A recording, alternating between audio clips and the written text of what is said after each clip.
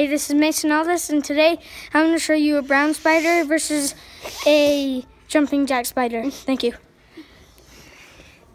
Okay, so here they are. Here's the jumping spider. And I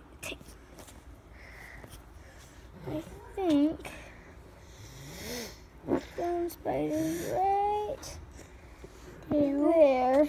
And there's the ant. And there's an ant.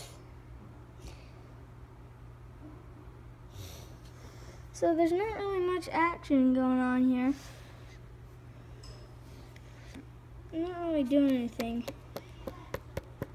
Kind of just parting their ways right now. Okay. So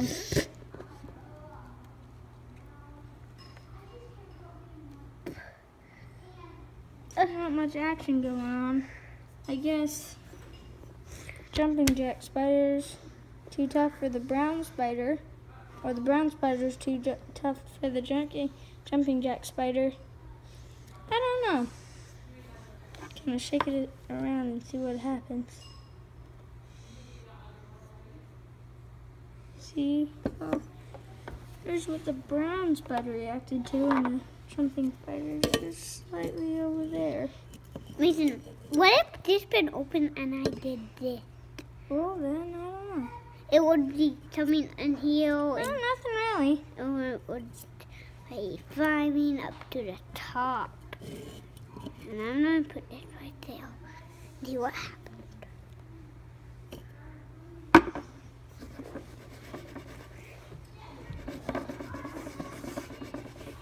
I think that brown spider's out of luck. Not doing anything. Maybe it's all the dead. way up here? I'm going to leave it for a little bit, see if it's Mason, hungry. Mason, how did it come all the way up here?